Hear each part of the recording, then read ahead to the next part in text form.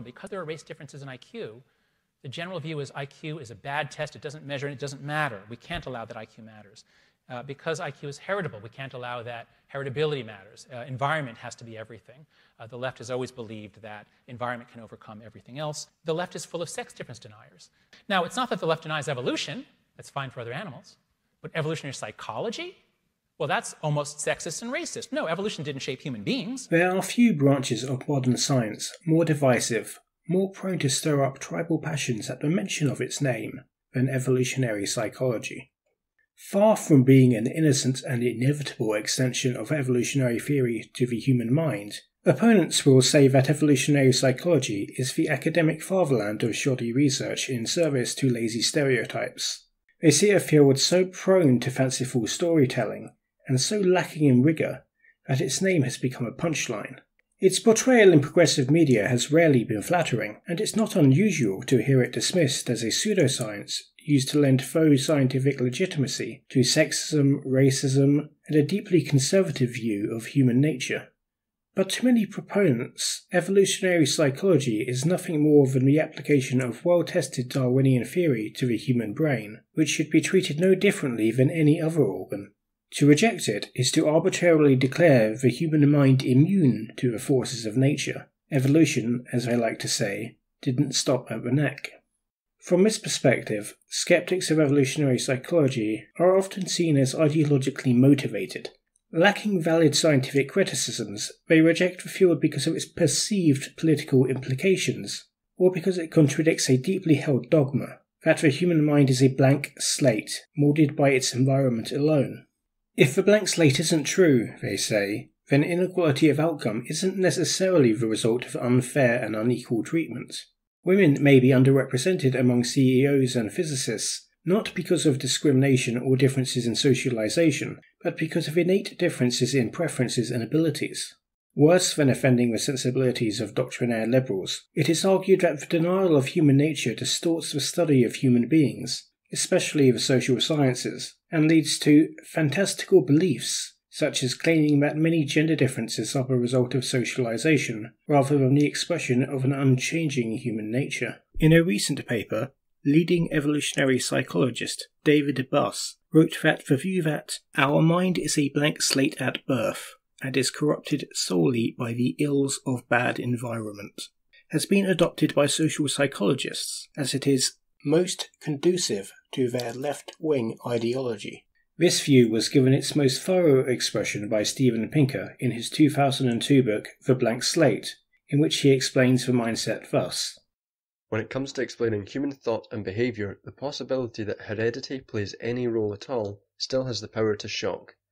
To acknowledge human nature, many think, is to endorse racism, sexism, war, greed, genocide, nihilism, reactionary politics, and neglect of children and the disadvantaged. But it seems critics of evolutionary psychology aren't the only ones to associate it with far-reaching social implications. When James Damore published his infamous memo arguing that biologically rooted differences in abilities and preferences were responsible for the underrepresentation of women at Google, he claimed that evolutionary psychology backed him up. And Geoffrey Miller, evolutionary psychologist and world-leading expert in lap dancing research, was quick to agree while making a familiar accusation of Damore's critics. If American businesses want to remain competitive in a global market, they must open their eyes to the research and ground their policies in the known facts about the genetic evolution of sex differences, rather than blank slate delusions about the social construction of gender.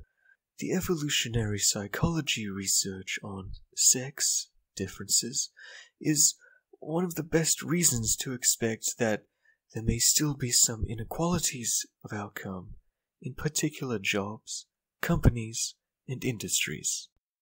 Writing on the same theme, biologist Colin Wright had this to say of skeptics.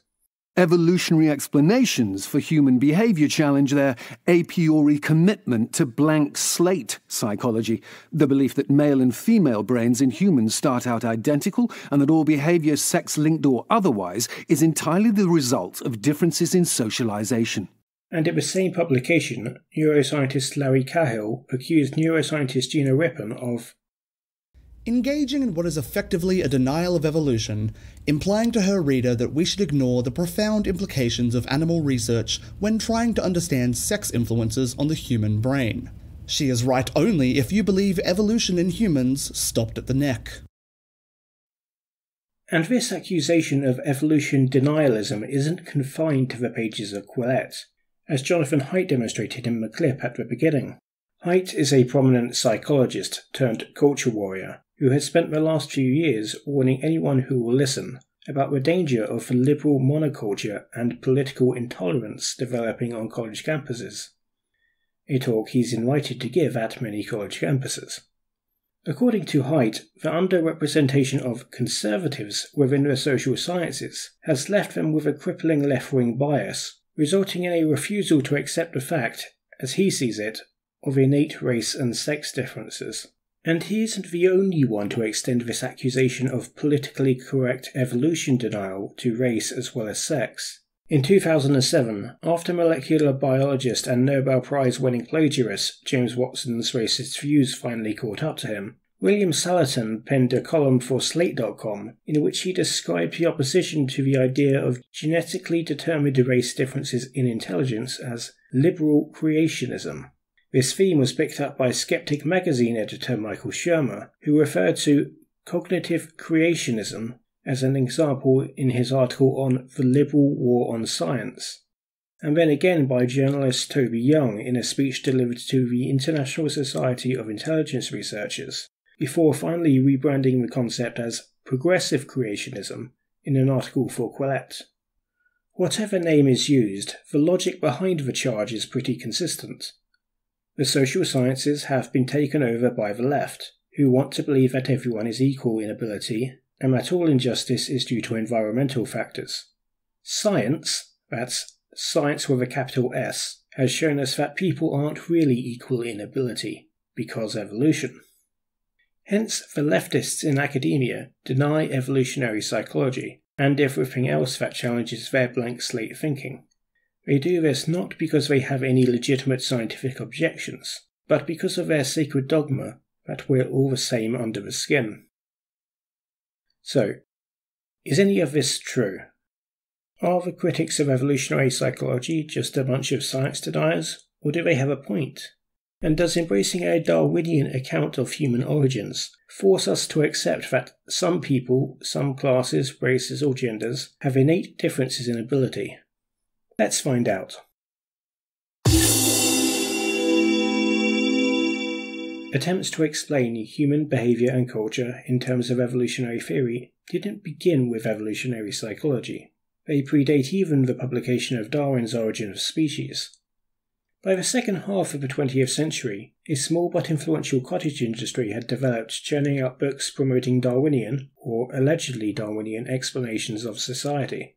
The historian Laura Betzig argued that since Darwinian theory, as she understood it, predicts that humans, like all animals, all tend to act so as to maximize their reproductive fitness, that the history of human empires and conflict should be understood in terms of the powerful men competing for access to women, and for resources to support a large number of descendants.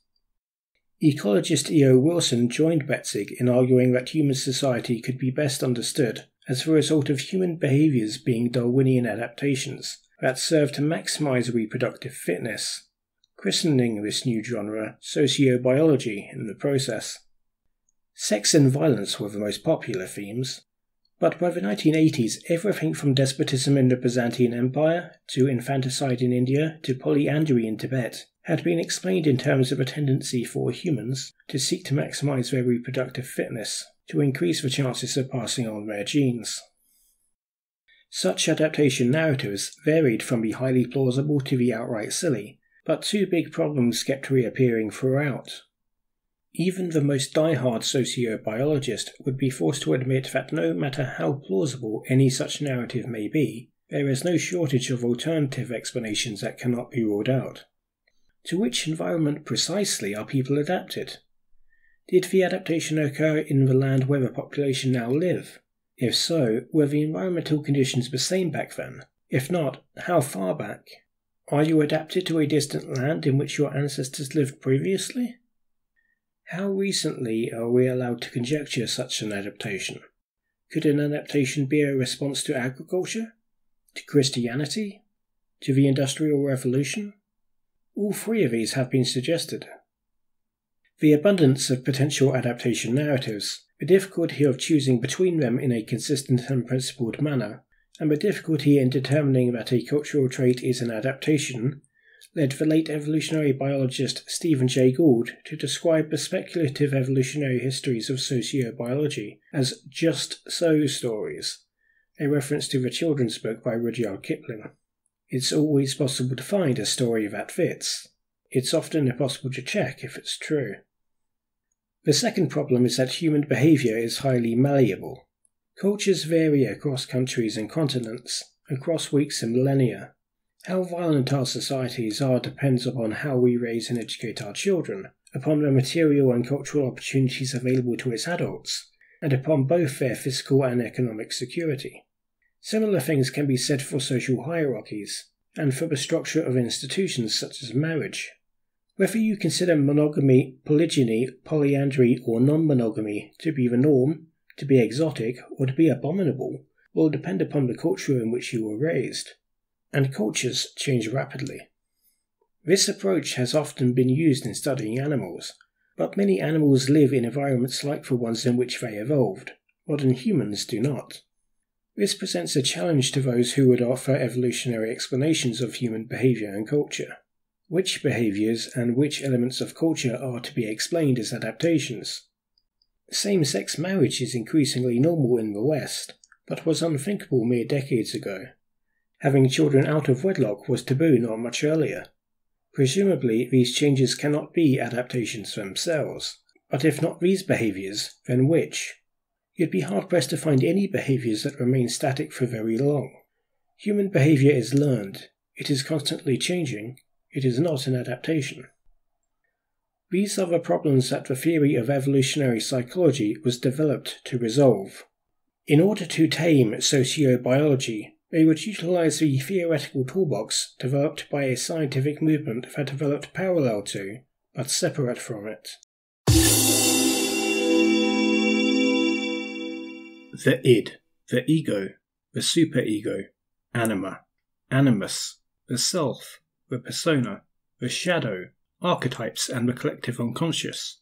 For early 20th century psychoanalysts like Sigmund Freud and Carl Jung, understanding the unconscious mind required the interpretation of dreams and myths, on which basis they drew up maps of the inner workings of the human unconscious that were as elaborate as they were unverifiable.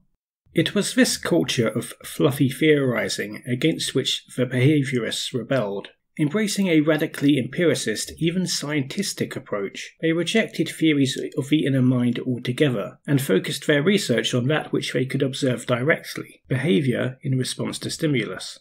There's no way a researcher can know what's going on inside a subject's head. The mind was a black box, the content of which was not a valid scientific question. Instead, they focused on understanding animal behaviour, including that of humans, in terms of responses to physical stimuli, without reference to the inner state of mind. In the behaviourist worldview, parents taught their children language in much the same way that Pavlov conditioned his dogs. The acquisition of language is nothing but a learned response to stimuli. Children learn how to use new words and form sentences correctly by way of imitation, correction, and reinforcement. Then, along came a young linguist called Noam Chomsky, and he wasn't having any of it. Drawing on research on the universal structure shared by different languages, and on the learning of languages in young children, Chomsky argued that the linguistic stimuli infants are exposed to is insufficient to explain the relative ease with which they acquired language in all its grammatical complexity. The human brain must possess, Chomsky argued, a language learning mechanism with built-in knowledge of how language is to be structured. This explained how infants rapidly acquired language, and why all natural languages seem to share a common fundamental structure.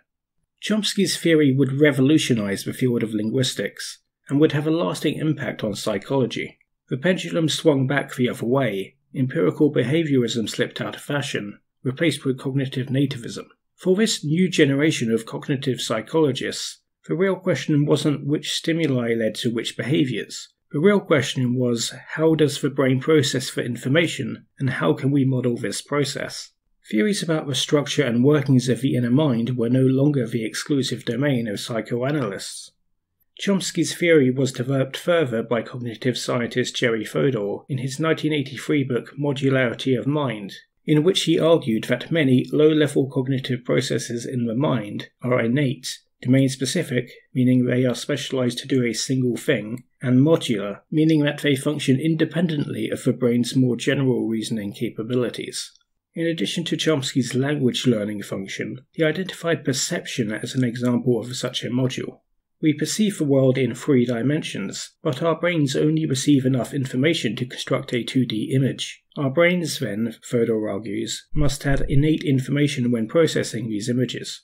This is why our brains can be so easily tricked by optical illusions. They don't just show us raw visual information, they have to interpret it in a hardwired way that can be misled. Because our susceptibility to these illusions is not altered by our knowledge that what we are seeing is an illusion, or our beliefs about what we ought to see, this function must be independent of our higher-level conscious minds. And it was this observation which allowed evolutionary psychology to be born. Evolutionary psychology emerged as an attempt to resolve the theoretical difficulties of sociobiology by placing it firmly within the framework of cognitive psychology.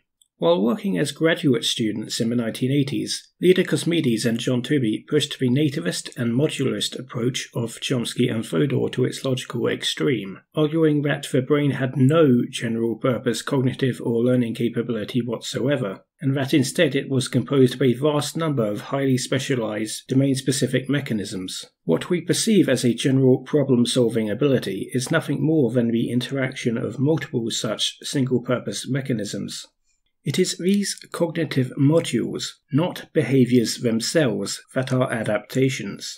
Taking the view that cognitive evolution is a slow process, they argue that recent complex adaptations are unlikely, and hence these modules are specifically adaptations to the environment of our Pleistocene ancestors. The strength of this approach is that between them, these 2 theoretical assumptions eliminate many of the more fanciful or contrived sociobiological hypotheses from the get-go. By making cognitive modules rather than behaviors the objects of selection, the theory places no limitations on the potential malleability of behavior, as the same modules will result in different behaviors when expressed in different environments, while still allowing natural selection to act on these modules based on differential behaviors they give rise to in our shared ancestral environment. Likewise, we would no longer expect human behavior to be fitness maximizing, as our cognitive modules are acting on an environment other than the one for which they are adapted. Attempts to explain the rise and fall of empires or Tibetan marriage customs in terms of individuals unconsciously seeking to maximize their fitness are exposed as folly. In tying its own hands by limiting the environment to which we are claimed to be adapted, evolutionary psychology eliminates much of the problem of where a researcher could cherry-pick an environmental problem, for which their proposed adaptation was a solution. Adaptations to social dynamics unique to the past few thousand years are out, along with adaptations to agriculture or local climate. We are all adapted to life as Pleistocene African hunter-gatherers. If you remain unconvinced by the potential scientific value of such restrictive theoretical assumptions, it's worth exploring a hypothesis which has been cited even by critics as an excellent example of evolutionary psychology in action. Arguing that the waist-to-hip ratio is the only known feature that has direct bearing on proximate mechanisms regulating health and reproductive ability in humans, and that among the great apes, humans are the only species to possess waist and buttocks. Psychologist Devendra Singh argued that men possess a mechanism to detect the health and fertility signalled by the optimal waist-to-hip ratio in women, which he takes to be 0.7, and thus would rank such women higher in sexual attractiveness than others. At first glance, it's tempting to dismiss the hourglass hypothesis, as it's come to be known, as an example of everything that's wrong with evolutionary psychology. To say that it repackages folk wisdom about what men find attractive with a post hoc evolutionary explanation to pass it off as real science. universalizes standards of beauty common to contemporary Western cultures, standards that are known to be culturally variable, and relies on that favourite experimental setup of evolutionary psychologists, ranking pictures of half-naked women by attractiveness. But hold on there. As stereotypically moist as it is, Singh's hypothesis stands out from earlier attempts to explain body type preferences in Darwinian terms by actually making testable predictions. Singh's hypothesis requires that the waist-to-hip ratio should dominate other factors, rather than being one factor among many, and that the preference for his optimal waist-to-hip ratio should be universal, rather than varying with culture like other factors in attractiveness. Now, to be clear, this hypothesis hasn't really stood the test of time. But that's not the point. Most hypotheses are wrong, but that doesn't mean it was bad science to propose them in the first place. The very fact that it can be false means that it is falsifiable, which is a step in the right direction. By requiring proposed hypotheses to be narrowly tailored to fit their strict theoretical framework, Cosmides and Tooby raised the bar for the standard of scientific rigour demanded of sociobiologists. Unfortunately, this very strength of evolutionary psychology as a paradigm would also prove to be its key weakness. By embracing the assumption of massive modularity, Tooby and Cosmides resolved a number of conceptual problems that had been burdening early sociobiology. But in doing so, they made their theory dependent on an assumption that is far from universally accepted within cognitive sciences.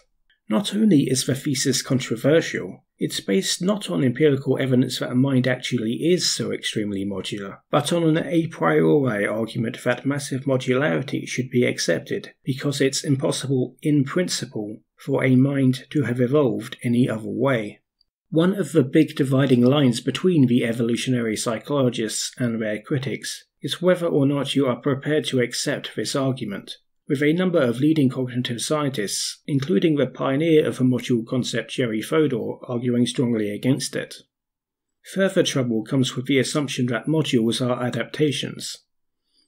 In biology, a great deal of work goes into establishing whether or not any particular trait is an adaptation, and at the end of the process it is common for much disagreement to remain. Not all identifiable traits are adaptations. Not all evolution is a result of natural selection.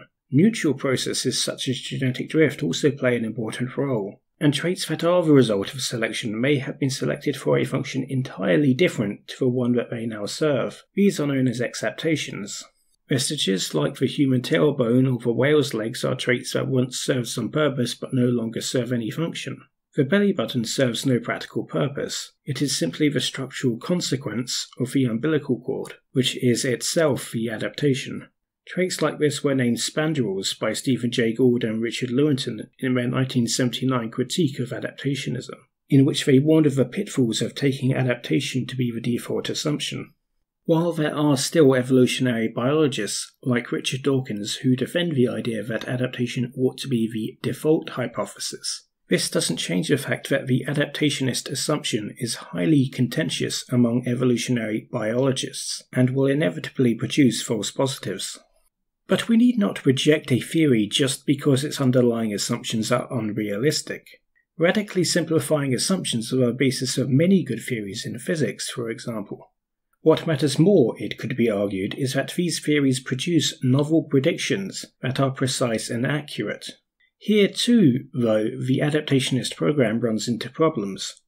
As Gray, Heaney and Fairhall argue in their Evolutionary Psychology and the Challenge of Adaptive Explanation, adaptation narratives are not hard to come by, pointing out no fewer than 5 separate hypotheses for the growth in hominid brain size, for example. The wider the range of hypotheses compatible with the theory, the less helpful the theory for choosing between rival hypotheses.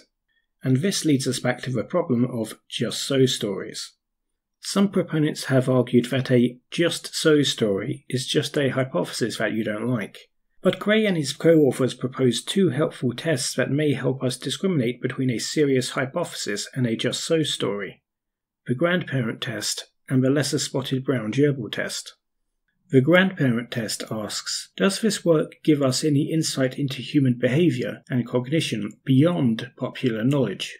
While the lesser-spotted brown gerbil test asks, Would this research be publishable in major international journals if the species was a small, non-charismatic mammal rather than our own? They argue that many evolutionary psychology papers clearly fail both tests.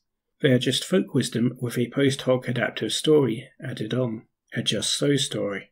Not only is this bad scientific practice, it exposes as myth the idea that the insights of evolutionary psychology are being suppressed by an academic establishment embarrassed by the politically incorrect truths they contain. On the contrary, the frequency with which EP papers fail the lesser-spotted brown gerbil test in particular suggests that it is only the provocative implications of these papers that results in their getting published as often as they are. While the tendency to fail the grandparent test illustrates why EP studies have a tendency to lend unearned scientific respectability to folk wisdom and has a nasty habit of biologizing cultural norms and stereotypes. In light of the fact that there are many reasonable criticisms of evolutionary psychology, both from evolutionary biologists and from the pioneers of the approach to cognitive science on which it is based, the accusation of blank slatism appears to be without merit.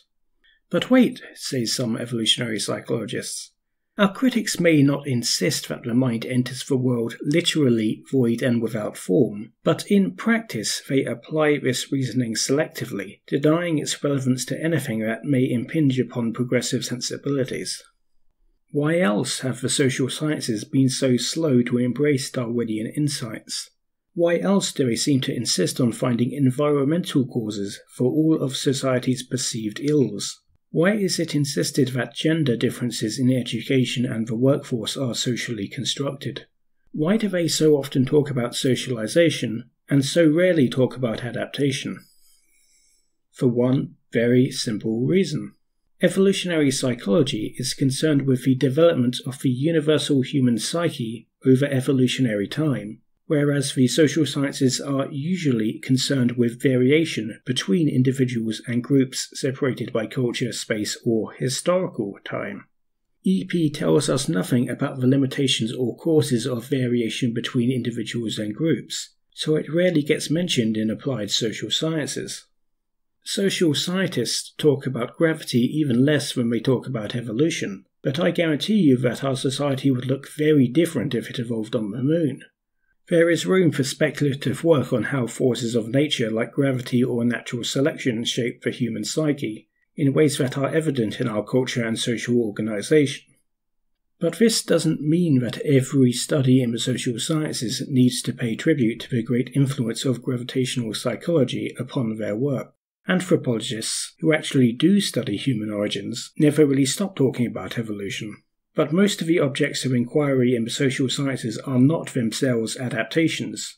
This doesn't prevent knowledge of cognitive adaptations being of use to the social sciences, but we would expect them to be of use in the same way that knowledge of physiological adaptations are of use, implicitly and with little concern for their specific evolutionary history.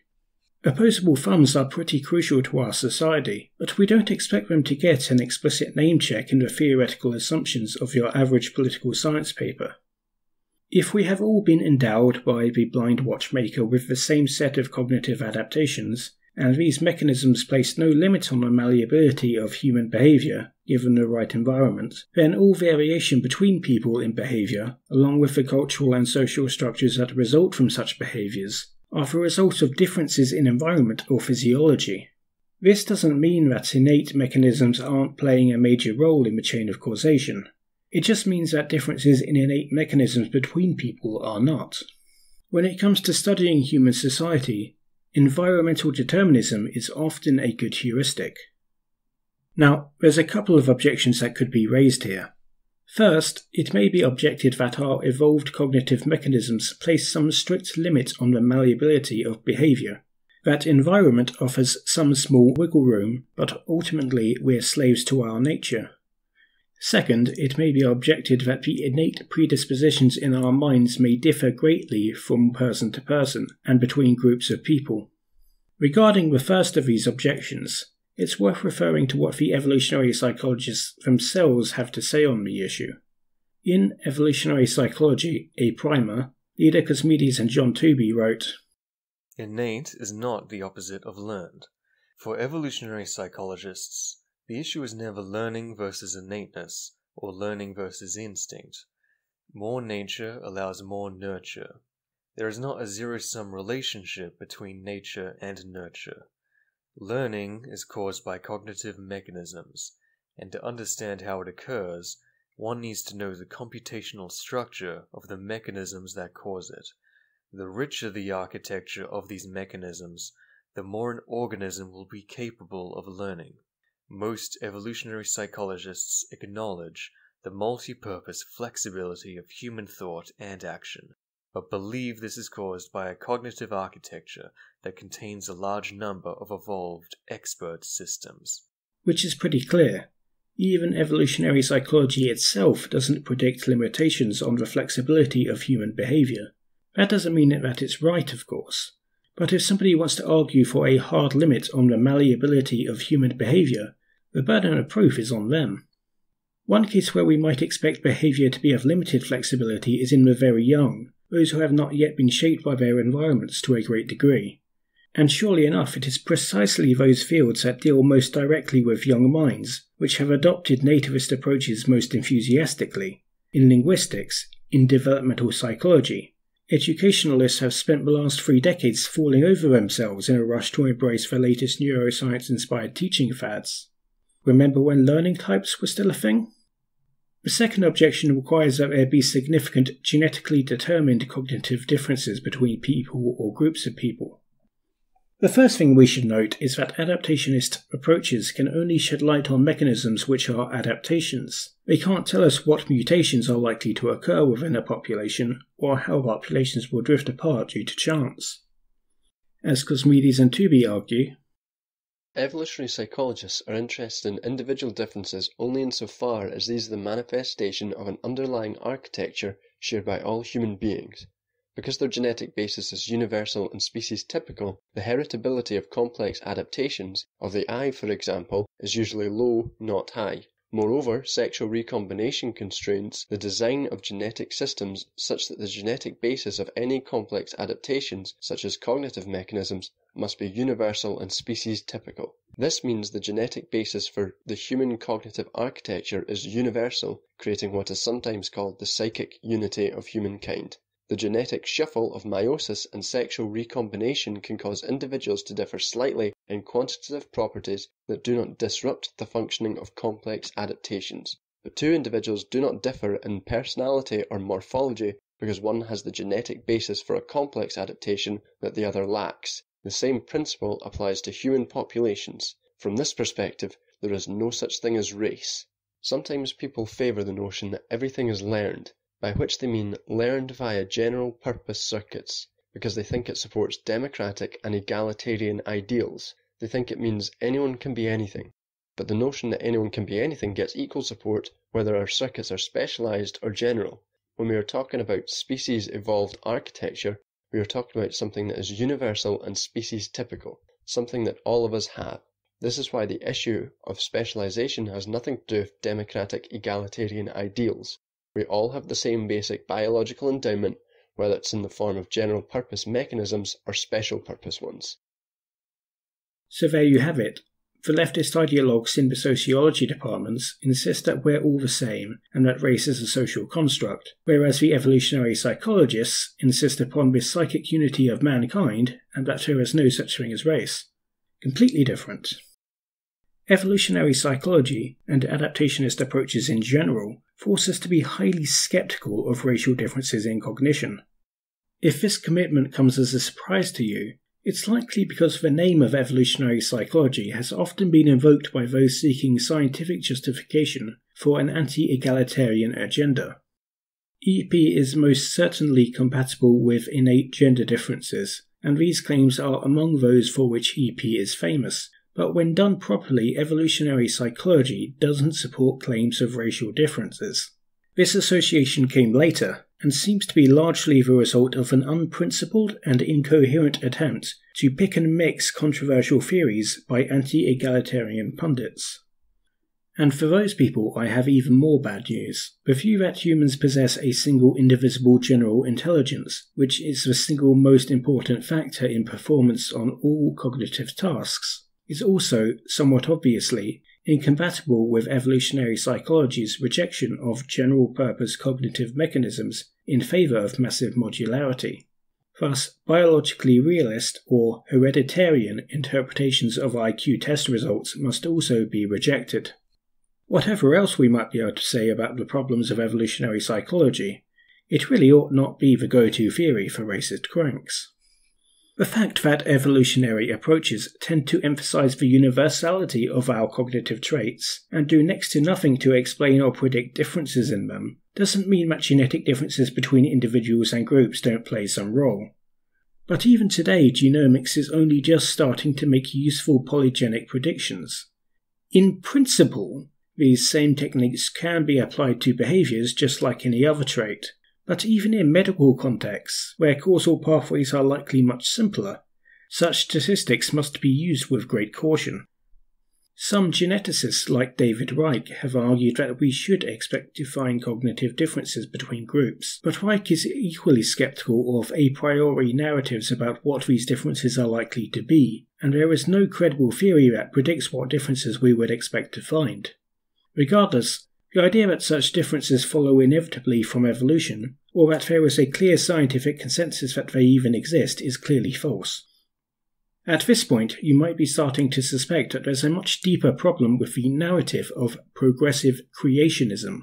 We were told that progressives reject evolutionary psychology because it challenges their dogmatic belief that everyone is the same. But not only is there an active scientific controversy surrounding the specific research program of evolutionary psychology, it turns out that evolutionary psychology actually predicts that we are pretty much all the same.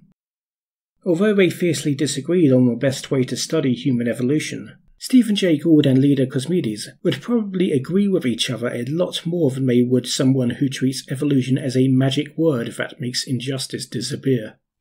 The idea that social hierarchies and inequality result from natural selection isn't new and radical, it's old and discredited.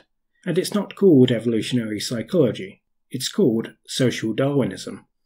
Far from being rejected by social scientists for being too politically incorrect, the name of evolutionary psychology has been appropriated by a clique of hangers-on who use it as a fig leaf for their reactionary political agenda. And when, predictably, those insufficiently in the know hurl back the accusation that evolutionary psychology is a racist pseudoscience, this winds up getting used as yet another example of politically correct science denialism in a talk or a book by Jonathan Haidt or Steven Pinker.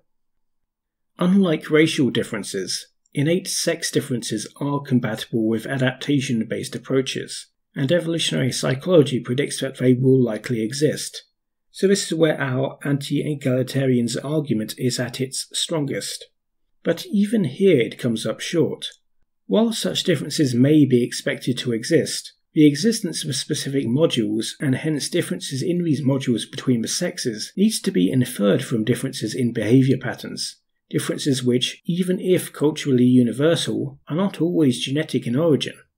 Anti-egalitarians have often sought to blame the lack of women physicists, software engineers and CEOs on innate differences in abilities and preferences. But while some small statistical differences do exist between men and women, in both performance on some cognitive tasks and in neurophysiology, genetic determination has never been convincingly demonstrated. Separating environmental and genetic causes in human development is notoriously difficult.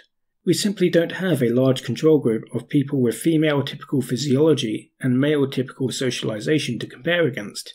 Frustrated by a lack of empirical evidence, anti-egalitarians often appeal to evolutionary psychology's prediction of sex differences to make the a priori case that innate biological causes should be our default assumption. But this too is an error, as the Evolutionary Psychology FAQ points out. Because social roles are properties of particular groups at particular points in time, evolutionary psychology has little to say about them. Stated another way, evolutionary psychologists can formulate hypotheses about individual preferences, but cannot predict much regarding the social arrangements that will result when individuals with different preferences negotiate a social contract. It is also important to remember that most social roles in the modern world draw upon a vast array of physical and cognitive abilities.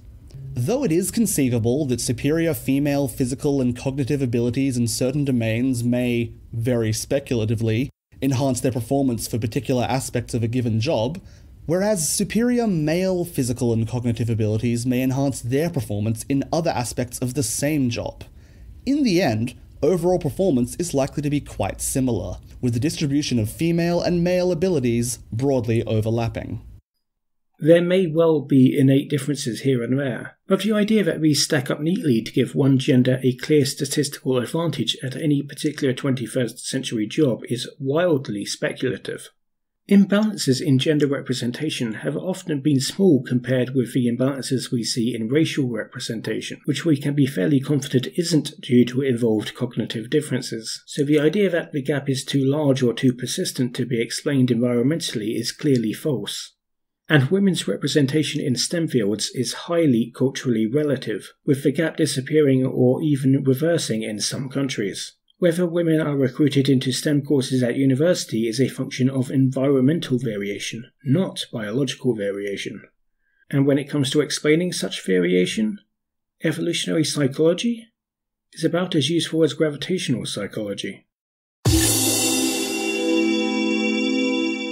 It took me a lot of time to finish the script for this video. One of the reasons, I think, is because I couldn't quite figure out what purpose the accusation of blank slatism or progressive creationism, transparent straw man that it is supposed to accomplish. Often its use seemed to downplay the possibility or likely significance of change, to make the more tragic aspects of our nature seem fixed and insurmountable. But others who use the term not only accept that we can change for the better, they invoke it while making the argument that our liberal capitalist environment has lifted us out of our archaic savage nature. Perhaps a certain ambiguity is to be expected with what is essentially a term of abuse, but it soon became clear to me that there were two separate debates being had altogether. One debate between evolutionary psychology and its critics, and another debate between those who invoke evolutionary psychology in defense of their anti-egalitarian vision of human nature and those who oppose that ideology. In both cases, the shared effect of the blank slate libel is to invoke a false dichotomy between the cartoonish blank slate which no one can take seriously and whatever the speaker is trying to sell. For the doctrinaire evolutionary psychologist, the bridge you're being sold is evolutionary psychology itself. Whereas the scientific debate around EP is over domain-specific versus domain-general cognitive functions and the challenges of adaptive explanation and hypothesis selection. The accusation of blank slatism serves to frame the debate as between those who believe the human brain is shaped by the same evolutionary processes as the rest of the body and the animal kingdom, and those who engage in special pleading to exempt it from such lowly origins. In essence, the accusation serves to create the false impression that evolutionary psychology, and often whatever specific hypothesis is being defended at the time, no matter how dubious, follows inevitably from accepting that evolution doesn't stop at the neck, follows inevitably from Darwinism and its application to psychology, instead of being one possible and highly contentious theoretical approach among many other possible approaches.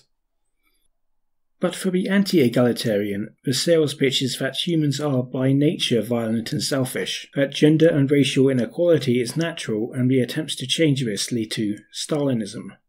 For these types, the charge of blank slatism or progressive creationism is nothing but a slur deployed against those who deny their conservative view of human nature. But the irony behind the attempt to biologize inequality and injustices, to explain away social ills by declaring them to be natural laws, is that one of the most successful results to have come out of evolutionary psychology is the understanding that cognitive adaptations will tend to be universal. Evolutionary theory doesn't force us to accept that inequality is natural. On the contrary, it's one of our best reasons for doubting it. I'd like to thank everyone who signed up to support me on Patreon. I was really taken aback by the success of the launch, and it reassures me that there are people out there who value my content.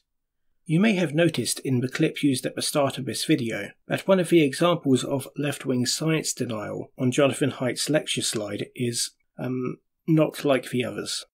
There will definitely be a video dedicated to the unquestionable science of stereotype accuracy coming soon, most likely in January. Not only is the claim itself hilarious, it turns out that the history of stereotyping as a concept is quite fascinating. But the next video will be about scientific racism, back when it used to be mainstream science, and how mid-20th century geneticists destroyed it with facts and logic. If either of these videos sound like the kind of content you'd like to support, consider throwing me a buck over on Patreon. Alternatively, leave a comment, like, share and subscribe, that sort of thing. It really helps with YouTube's algorithm. Finally, I'd like to give a special thanks to Hardcore Lime, John Duncan and EvoSite Googling for lending their voices to this video. Be sure to check out their links in the description. See you next time.